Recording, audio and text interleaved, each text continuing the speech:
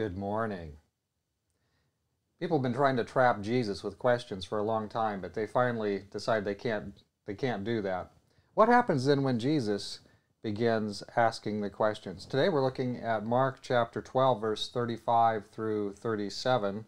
Let's see what happens here. Then Jesus answered and said, while he taught in the temple, "How is it that the scribes say that the Christ is the son of David? For David himself said by the Holy Spirit, 'The Lord said to my Lord, sit at my right hand till I make your enemies your footstool.' Therefore David himself calls him Lord. How is he then his son?" And the common people heard him gladly. So now Jesus begins to ask the questions. And that's quite interesting when Jesus begins asking the questions. There's many different kinds of psalms.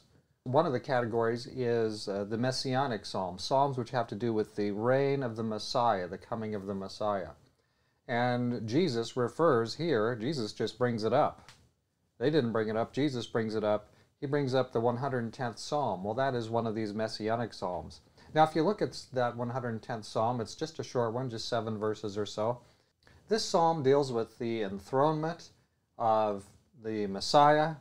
It deals with Jesus' Melchizedek priesthood. It talks about the holiness of his people.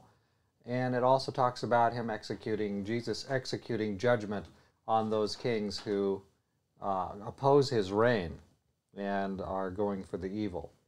And so when you look at that Psalm 110, it's a psalm really, a lot of it, for some that would be hearing this, it would be an indication of judgment on unfaithful rulers and unfaithful religious leaders. So for Jesus to bring this up is kind of interesting at this time because they're on the point of crucifying him. They're plotting right now to murder him. And so Jesus has their number.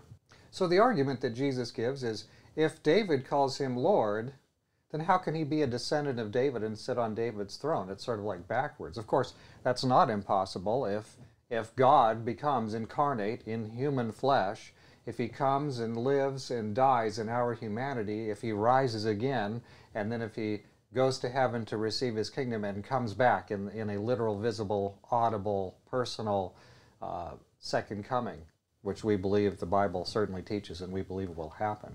So there you have it. Jesus puts this question to them. Now, what's their response? The response of the religious leaders and the leaders? They don't have anything to say. There's no response for them. But it says here, and the common people heard him gladly. So by this time, Jesus is he's trying to help them out to be careful about trusting too much in some of these other religious leaders. They're going to crucify him in just a couple of chapters. So it's important for Jesus to give them some help here. Let's pray together. Dear Father in heaven, we thank you for your great watch care over your people. None of these things surprised you or caught you off guard. None of these things were things that you didn't see coming.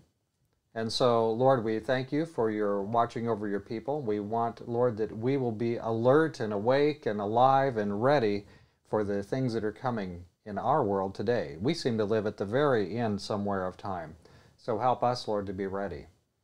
And we thank you that you are going to take your throne. You will reign over the universe, and wickedness will be ended, and unselfishness and goodness will prevail. Thank you for that, Lord. Thank you for that hope, something good to know in a day when we're about to go out into our day and see strangeness, to put it mildly. Bless us and keep us, Lord. Help us to cleave to your kingdom.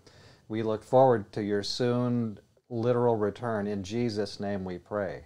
Amen.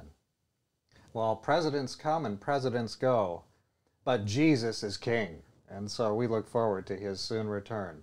He's coming soon. We want to be ready. We want our hearts to be ready. And when Jesus comes, I can only say hallelujah and hallelujah. God be with you today. By the way, I think you know that for YouTube videos, engagement via putting a little comment in, liking a video, and most of all, subscribing.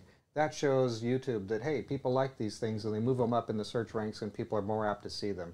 If you want more people to see these devotional videos, you know what to do.